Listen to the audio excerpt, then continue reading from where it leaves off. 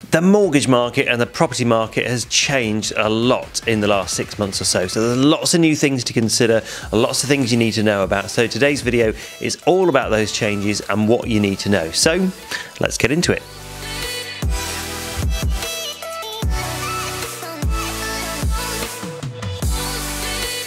Hey everyone, welcome back to the channel. My name is Adam. I'm an expert mortgage broker. Today we're talking about what's new for 2023 in the housing market and the property market and with mortgages. So if you're a first-time buyer, this information is going to be relevant for you.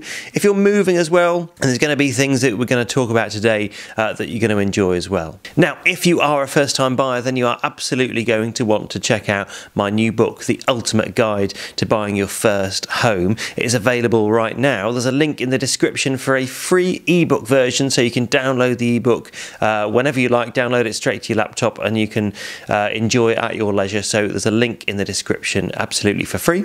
Go and check that out. Hope you enjoy. Now, as ever as well, if you find today's video useful, please do give us a thumbs up, subscribe to the channel. Try and do a new video for you every week on all sorts of different things. If you've got any questions or comments as well, if you want me to do a video on a certain topic, please feel free to drop it in the comments and I'll try and do that for you over the next few weeks. So let's get into the video then. So we're talking about the changes and what's new for the market, the mortgage market, the housing market this year. And I think one of the biggest changes is just kind of how busy the market is. So we're used to, in the last couple of years, things being absolutely crazy, you know, properties going for over the asking price, way over the asking price, bidding wars. You know, if you weren't really super quick getting your offer in and getting properties viewed, you know, they were going within minutes, even sometimes. They were going, you know, within the first few days, multiple people offering, and it's been absolutely crazy. But that has certainly calmed down. Now, people were saying we're going to have a property crash. I don't think we are going to have a property crash. We're not having a property crash at the moment. You know, prices are probably stagnant, stable. Stagnant's not a very nice word, is it? But stable currently. So we're not seeing that major dip down that, you know, some people thought we might. House prices have dropped a little bit, you know, that's no secret, but we're not preparing for a crash. I don't think anyone's expecting a major crash. Maybe just a leveling out this year. So prices aren't shooting up like they have been, but it has been a bit crazy. So a year of sort of leveling won't do us any harm at all. So whilst the market isn't as crazy, it is still quite buoyant. So we are finding that, you know, that there are sort of people struggling to find the property they want and being outbid, but it's not sort of, you know, crazy like, you know, outbid by £20,000 like it would have been a year ago. So you do have to move quite quickly, but I would say the pressure is not quite as intense if you're looking for a property. I think what we're struggling with at the moment is available stock. You know, that confidence has been knocked a little bit with, you know, everything that happened in October last year with budgets and things, and interest rates going sky high for a little while.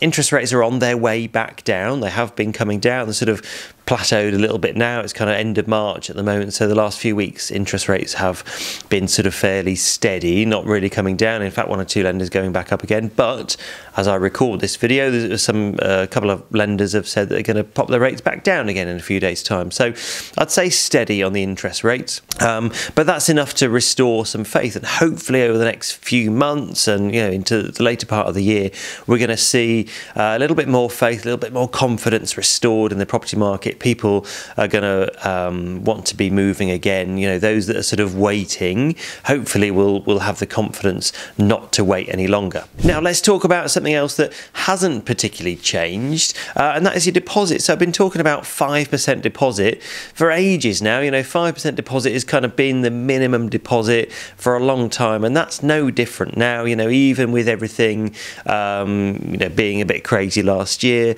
lenders were still doing 5% deposit. They did sort of disappear for I don't know, a month or so, but yeah, we're well back into 5% deposit now. So that's kind of where we need to be. So example there, you know, if your house is £200,000, you're going to need a £10,000 deposit. If your house is £500,000, then you're going to need a £25,000 deposit. So 5% deposit is fine.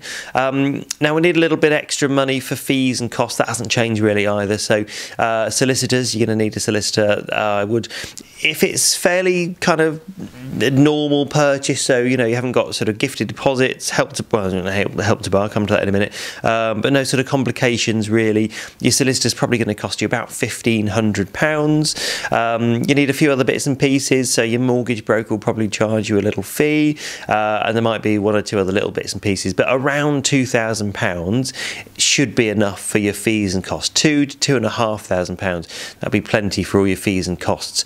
Your lender fees you can normally add on to the mortgage, valuations normally free, stamp duty I'm going to talk about in a sec, but if you're a first time buyer, you're probably not going to pay any stamp duty or much stamp duty. So 5% deposit plus a couple of grand, that's kind of where we need to be. So that hasn't changed, that's been the same for a good while now. So then let's talk about some things that have changed. So affordability, I think, is one of the big ones.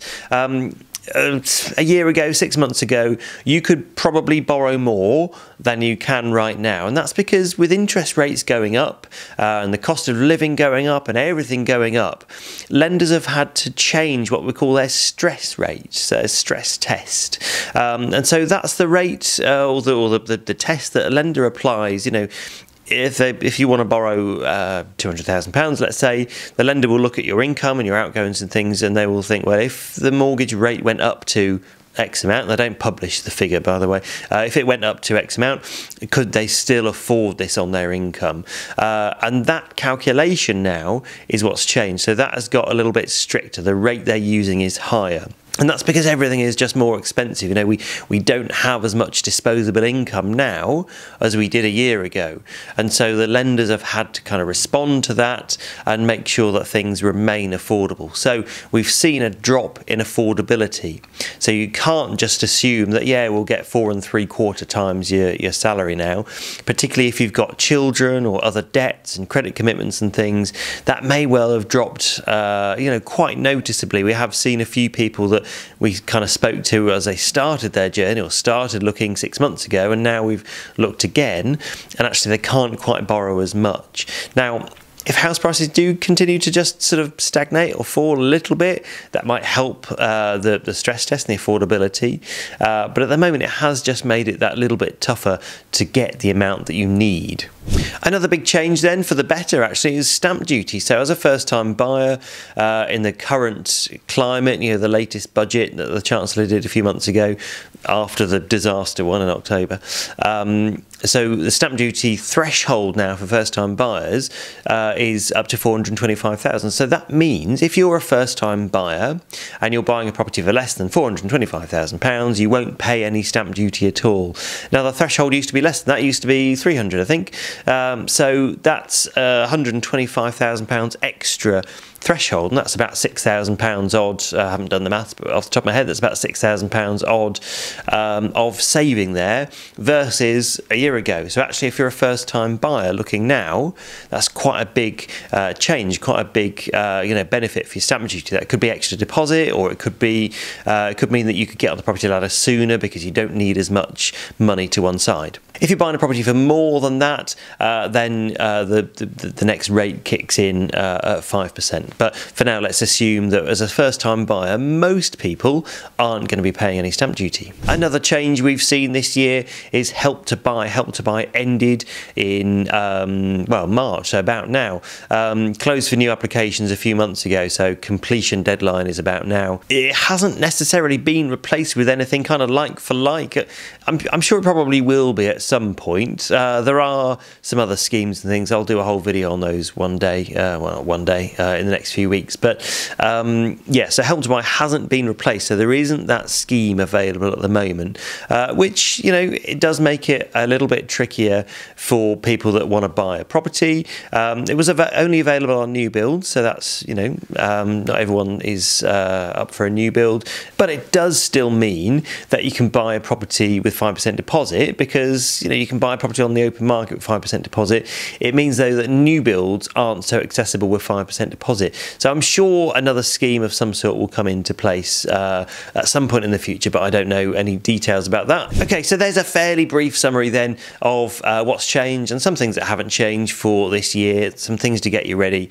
If you want to know a little bit more about your own situation, how close you are to buying your first property, or you know, your situation if you're moving, feel free to get in touch with us. Go and check out our website. There's a link in the description.